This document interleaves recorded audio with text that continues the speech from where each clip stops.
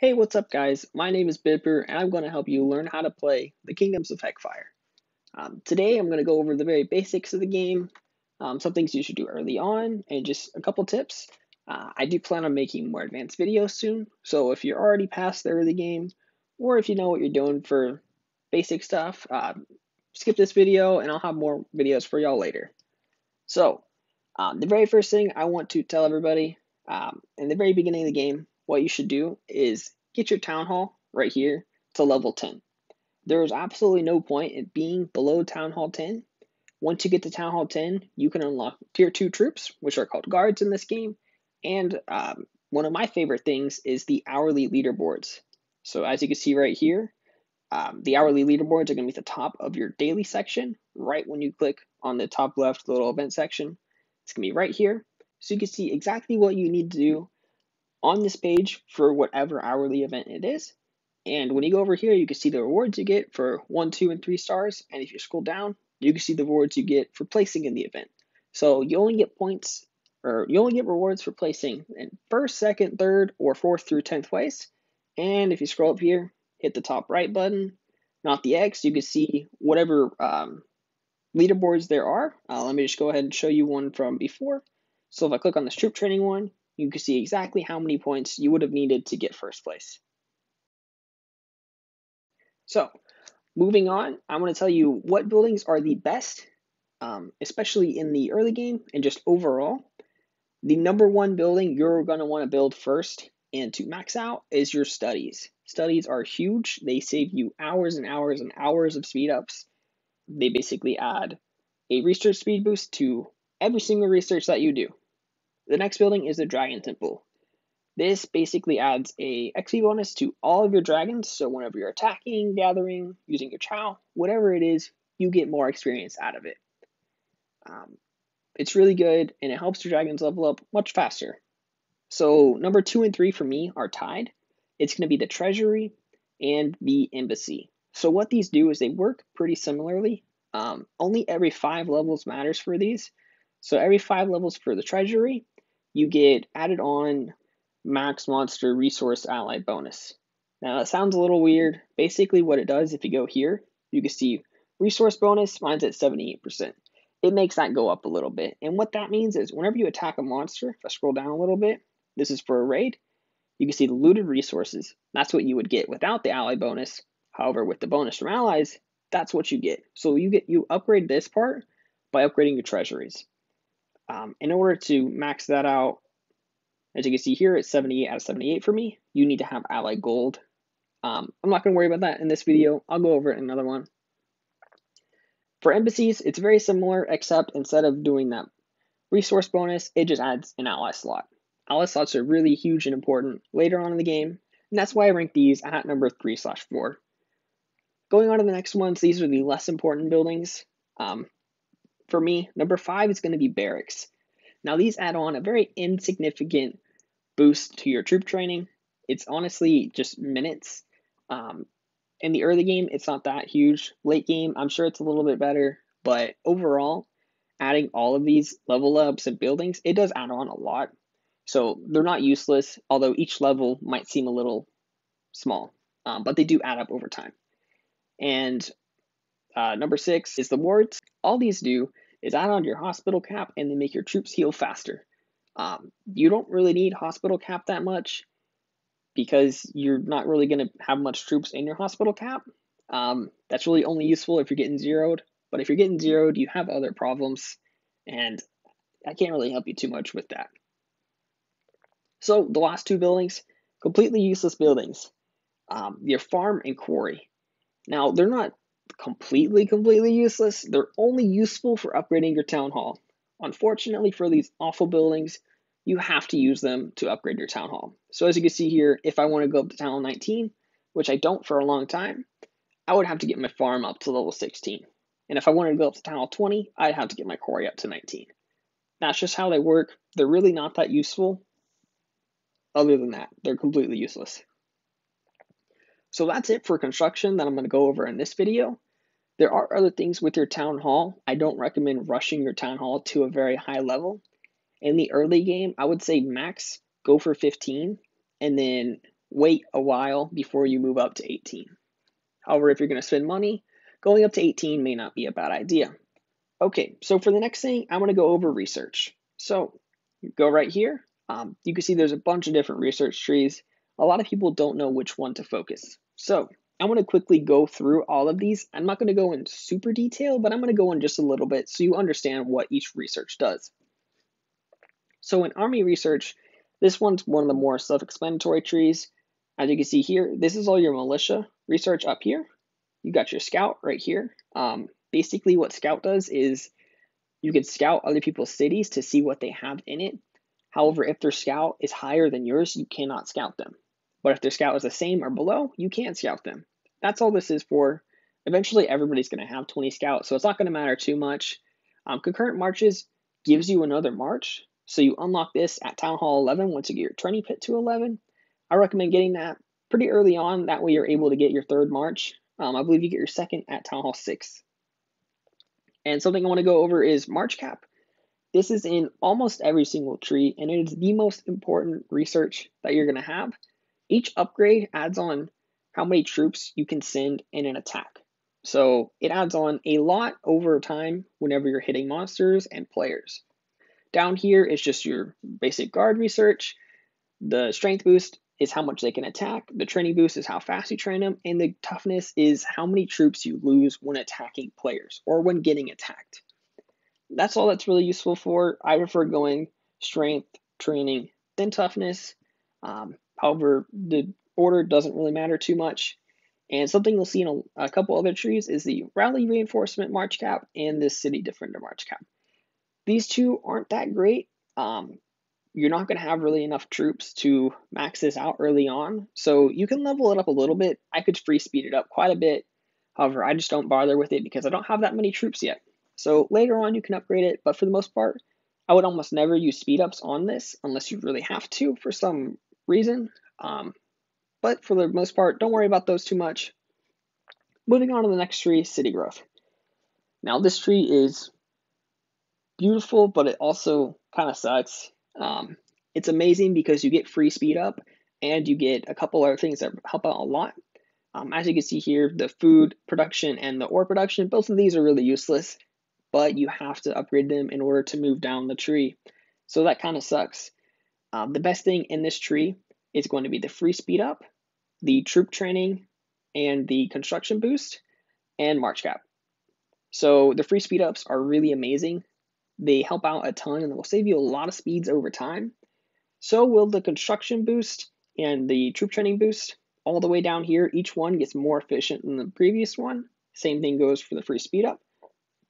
So I recommend boosting for this tree on might growth days because this tree gives a ton of might. However, it will not make you any stronger really when attacking players outside of the March Cap. So this tree is really good for growing and it gives you a ton of might. Other than that, it doesn't help you hit stronger besides the March Cap, which isn't every tree. So moving forward, I'm going to go to monster hunting. Now this tree is really amazing. It basically affects how efficiently you can hit monsters and use your broom. So monster hunter level affects what level monster you can hit. You can always upgrade that to whatever the max is for you. However, it doesn't really matter if you're going to upgrade it. For example, this one will get me level 6, but if I can't hit level 6, there's not much point in upgrading it until I'm stronger. However, I'm going to get that probably later today. But moving forward, down here you can see the production boost, the brew capacity, and the efficiency boost. Now what the production boost does is it makes your brew regenerate faster. So once you're under the cap, your brew is going to regenerate. Upgrading this will make it just slightly faster each upgrade, and over time it can save you a lot of brew. The brew cap is just brew cap. Affects how much brew you can have at a time. The brew cap basically just raises your brew cap, so it's whatever the production will bring it to. It won't go any higher than that. And the efficiency, this is my favorite one. It lowers how much brew you use every time you attack a monster. Now this one, in order from what I think is the best to worst, I would say efficiency, then production, then brew capacity. However, production and efficiency are really close. And then you got your March Cap down here to the left. This is a research a lot of people ignore. They don't really research it because they don't understand what it does. So what this does is whenever you're attacking a monster, you'll see how much percent you do. Typically what you want to do to be efficient is you want to be able to 4-hit a monster. No matter what level you're hitting, you want to try and 4-hit. That is ideal, especially in the early game. Very late game, you can 3-hit monsters, but we're not worrying about that. We want to 4-hit monsters. If you're not able to 4-hit a monster, let's say you're hitting 23, 24%, a big chunk of the time, you're probably lacking research and max monster HP damage. Now, whether it's up here or down here, it doesn't really matter. I know right here it says level 2 and 3 plus.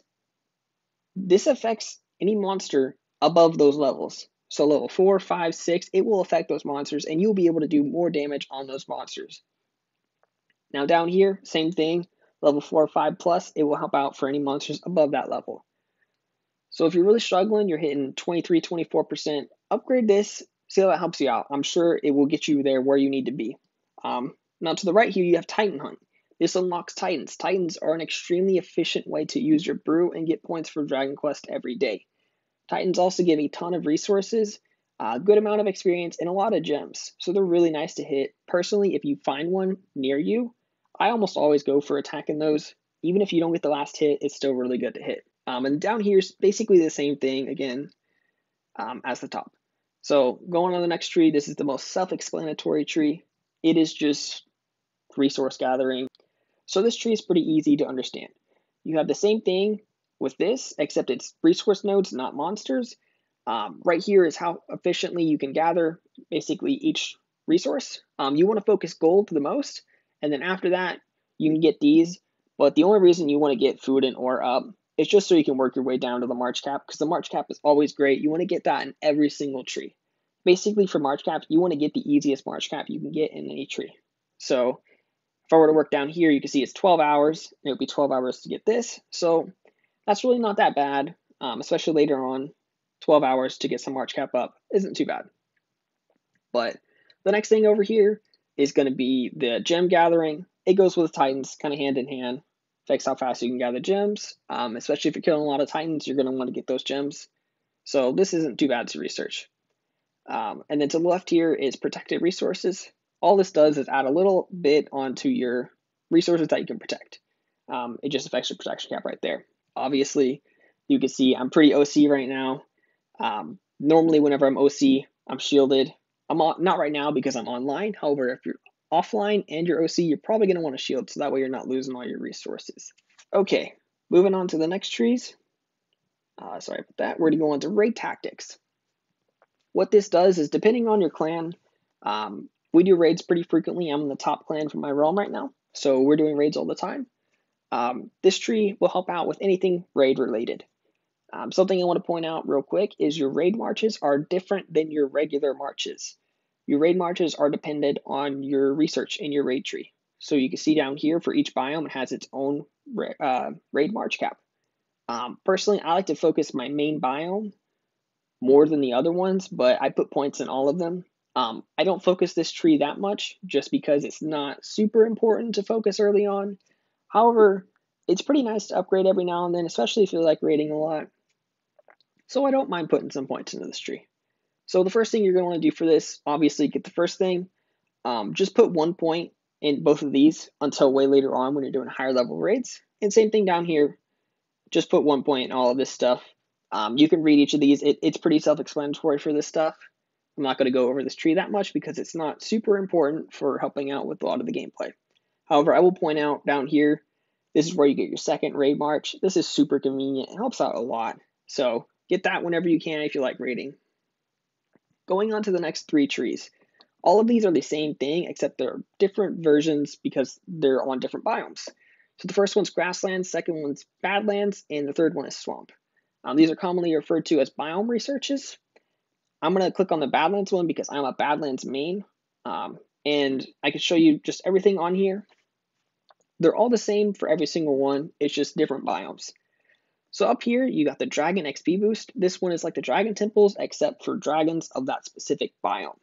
So if I upgrade this, all my Badlands dragons get more experience. What I recommend doing is actually on all of your trees, upgrade this as much as you're comfortable with. I would honestly max it out, especially early on, because it's 16 hours, but that's not that much for a 6% boost. that will help out a ton. The next two are going to be the gather rate and the attack for monsters. Both of these help out a decent amount. They're not super huge, but they will help push you that little bit further, especially for monsters if you're struggling. And then you got your March cap. We're going to ignore that. This research right here, the Badlands Ally bonus first players, it's also down here. Don't upgrade this at all in the early game. Honestly, probably even mid game. This is a very late game research. It matters with allies. In the early game, you're not going to know how to do allies that much. I'm going to have more videos about that way later on. So just ignore this research for now. Moving on to the right side, you have the Badlands Dragon Attack Boost. What this does is it makes your dragons attacking PvE, PvP, raids, whatever it is, it makes their attack stronger by whatever percent that upgrade is. So this one will be 5.8%. Early game, it's not a huge boost percent-wise, but it will add on a decent amount to your attacks, especially for raids and stuff like that if you're struggling. Biome research is the way to go, obviously after raid research. Next thing is the March speed. So this affects my Badlands Dragons March speed, makes Badlands Dragons basically go faster than other dragons. Something to point out with this one, if you match a Badlands Dragon with a, let's say, Swamp Dragon, it goes by the slower of the two. So if I match a Badlands with a Swamp Dragon, it'll go at the speed of the Swamp Dragon for me, and my Swamp Dragon March speed is not as high as my Badlands. It's just something to keep in mind. Not a huge thing, but it's pretty nice to know. Next is the ability boost. This is by far one of the best researches in the game. Dragon ability bonus is huge. It adds on to your dragon's attacks, how fast they gather, how hard they hit, and basically how well they do your wall. For your legendary dragons, it'll add on to all of their special boosts as well. Rot has a research boost, Bob and Wrecker has a troop training boost, and Captain Sparkles has a construction boost. It will boost all of those as well. This research is huge, and every time you upgrade it, you'll see a significant boost to your attacks and how fast your dragons can gather. Going on to the left side, this research is awful and it makes me cry. However, you have to do it in order to work your way down the tree. So it sucks, but you gotta do it to get to the good stuff. Now down here you can see the defender bonus and the attacker bonus. I recommend just focusing one because they are pretty expensive, especially later on. So I like to do attacker because I like to attack more than I like to defend. The next one is your bonus Badlands stat for allies. So the wording is a little weird on this. Basically, this doesn't do anything for you. However, for people that are buying you as an ally, it helps them out. It's really not that good for you yourself. It doesn't do anything to help you. However, the next research, bonus from Badlands allies, this one is huge. It is so nice. It adds on a percent bonus on top of whatever your ally bonus is. So as you can see here, if I were to upgrade this, 2.5% bonus on top of whatever I had before. So I'm going to go ahead and show you what that means real quick. If I go to allies, you can see here my Badlands bonus is at 61.9. However, if I go to my defense, you can see my ally bonus whenever I'm attacking or defending is actually at 68.1. So just with that, it adds on a little over 6%.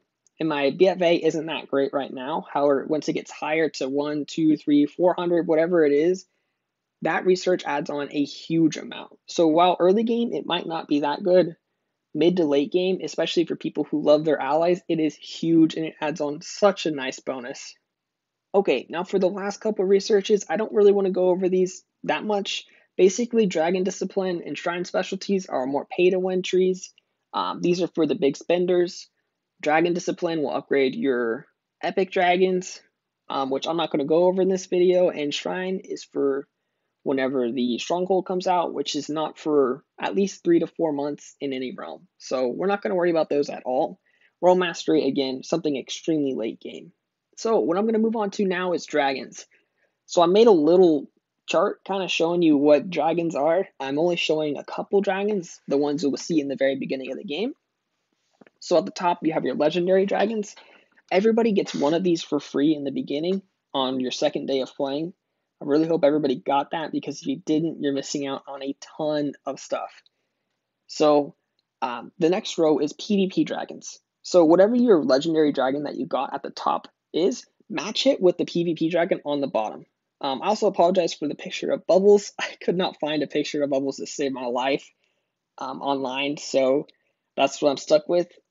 Hopefully it's not bugging anybody too much. It drives me absolutely crazy. But match the dragon above it with the one below it, just for PvP and legendary. So I have Rot. I match him with Yerk. That's what I call him. It's the guy on the left in the middle. Those are the two Badlands dragons. They go together really well because Rot is really good at attacking players and being on my wall. Rot can also attack monsters. That just goes with any legendary dragon. While the PvP dragons are only good at attacking players and on your wall. That's all they're really useful for. And they do a really good job of that. So if you have Bob and Wrecker, you would match it with Bubbles, and if you have Captain Sparkles, you would match it with Quartz. So that's how that goes. With this, you want to focus your matching dragons with all of your Chow. I don't recommend using Chow early on. However, to get a couple levels in the early game, maybe up until level 30, level your dragons up. Only use it on those two dragons. So for me, it'll be Rot and Yerk. That's all I would want to focus. I don't want to worry about my other two dragons that much. Now moving on to PvE dragons. I only put the first set on there. Chomper, Frank, Ruby. There are 3 other ones that you get and more later. Those are going to be Migo, Bovis, and Bertha. But I only put the first 3 on there just for the sake of this video. These dragons are only good at attacking monsters and gathering fast. Don't use any Chow on these dragons at all. You really just want to save that Chow up for your PvP dragon and your legendary dragon. Because your PvE dragons get a lot of XP from attacking monsters and from gathering. So you don't need to worry about putting any Chow into them at all. Okay, and the last thing I want to go over for this video is something that I think is very important that a lot of people don't do, especially I see in the mid-game, is they don't 3-star their Dragon Quest every day. Now, I know this might sound like a lot of work for some people. It's not too much work, but if you have the time to do it each day, it shouldn't take you too long. 3-star your Dragon Quest. You can see here exactly what you need to do. Basically, attack monsters or titans and gather resources in that biome. It is based on the biome for the day. Today is grasslands, tomorrow will be badlands, the day after that will be swamp. You want to make sure you're hitting the right biome every day and know when reset is for you. Otherwise, you're going to be pretty far behind on everybody else if you're not 3-starring this every day. What this does is you can see here the rewards. It gives shields. It gives a ton of stamps where you can buy dragon shards to rank up your dragons. It gives you Chow. It gives you all kinds of stuff. It's really useful. Placing in it is even better because you get bargain bin stamps, but I'm not going to go over that too much in this video, although those are huge and very important. And a little tip to 3-star this is whenever you're not attacking monsters, send out your dragons to go gather. As you can see here, I'm gathering 3 level 5 nodes. I'm not doing it on the same biome right now because I was going for placing in the resource gathering event, but you want to send typically to the same biome, and each of these is going to be 40,000 of that resource. And I get 1 point per resource gathered, so this would be an easy 120,000 points. And it doesn't take that long, and my troops are going to be sitting in my base anyway, so it doesn't matter too much. That's all I have for today's video. Thank you for watching. Please let me know how y'all feel about the video. If you have any tips, suggestions, or anything, feel free to message me. You can mail me in-game. Do whatever. This is not my first account. Trust me. I'm a 60 mil account. This is not my first account. I'm not just some noob trying to teach all the game. I actually know what I'm doing, and I really hope I can help everybody out. If you have anything you want to see, feel free to message me. You can mail me in the game. Other than that, y'all have a great night, and hopefully I'll see y'all soon.